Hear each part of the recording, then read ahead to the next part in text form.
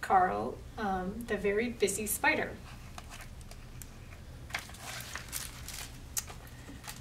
Early one morning, the wind blew a spider across the field. A thin, silky thread trailed from her body. The spider landed on a fence post near a farmyard and began to spin a web with her silky thread.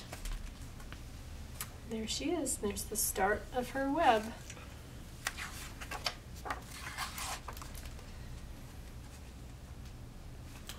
"Nay, nay," said the horse. "Want to go for a ride?"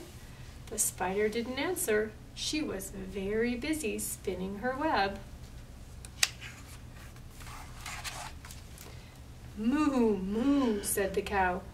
Want to eat some grass?" The spider didn't answer. She was very busy spinning her web. "Bah, bah," bleated the sheep. "Want to run in the meadow?" The spider did not answer. She was very busy spinning her web. "Ma, ma," said the goat. "Want to jump on the rocks?" The spider didn't answer. She was very busy spinning her web. "Oink, oink," grunted the pig. "Want to roll in the mud?" The spider didn't answer. She was very busy spinning her web. "Woof, woof," barked the dog. "Want to chase a cat?" The spider didn't answer. She was very busy spinning her web. So you can see her web's getting bigger and bigger. "Meow, meow," cried the cat. "Want to take a nap?" The spider didn't answer. She was very busy spinning her web. "Quack, quack," called the duck. "Want to go for a swim?" The spider didn't answer. She had now finished her web. So there's her finished web. It's very large.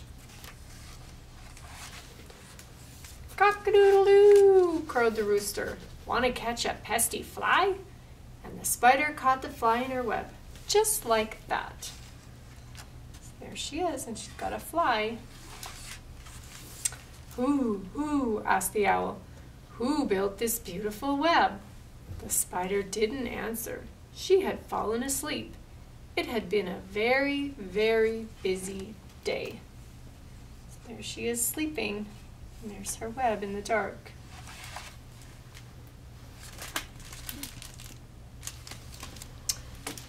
So I have a quick little web craft for us. So you can start with some popsicle sticks. So you'll need 3 popsicle sticks, or you can use the larger craft sticks. And I just glued them into kind of like a snowflake pattern, but intersect the 3 sticks in the center and space them out evenly so you can make the start of your web. So I'm going to use the craft sticks. They're a little larger, and I've colored them with a permanent marker. You could also paint them if you want. The other thing that you need is some yarn. So I have used some orange and black yarn. And basically just going to start my web by tying the first piece of string in a knot around the center of my sticks so that I can get my web started. So I'll just tie that. And just trim the end off there. And then you can just go through and wrap your string around your sticks. So I've just taken the string, wrap it around one, loop it behind, wrap it around, loop it behind, wrap it around, loop it behind, wrap it around, loop it behind.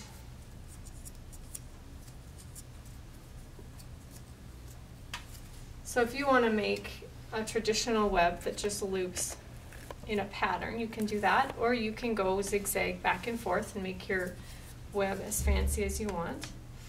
So then I just wanted to turn and go the other way, so I just looped it around a second time, and I'm just going to head back in the other direction.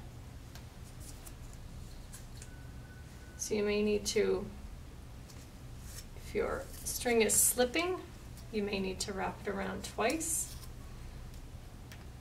to get it nice and tight so it'll stay where you want it to be.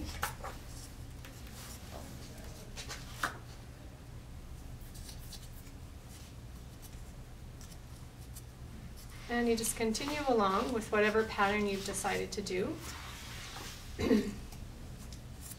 If you've decided to do a zigzag, you can just go across your web and go back and forth doing your pattern.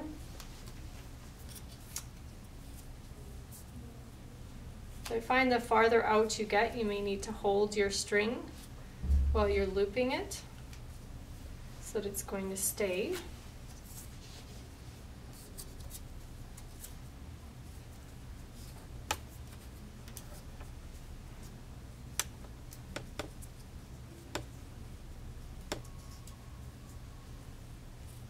Alright, so I'm at the outer edge of my craft sticks. I'm just going to finish around. I've got 2 more sticks on my pattern.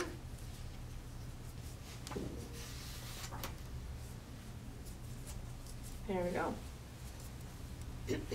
So at the end, what I did is just took this and looped it through part of my web.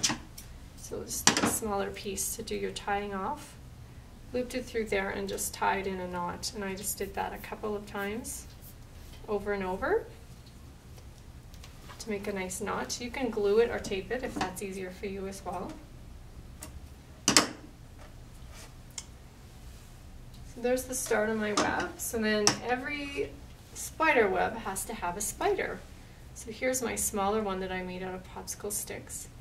And I've just made my spider out of pipe cleaner. So spiders always have 8 legs. I take my pipe cleaner and I'm just cutting it into 4 pieces.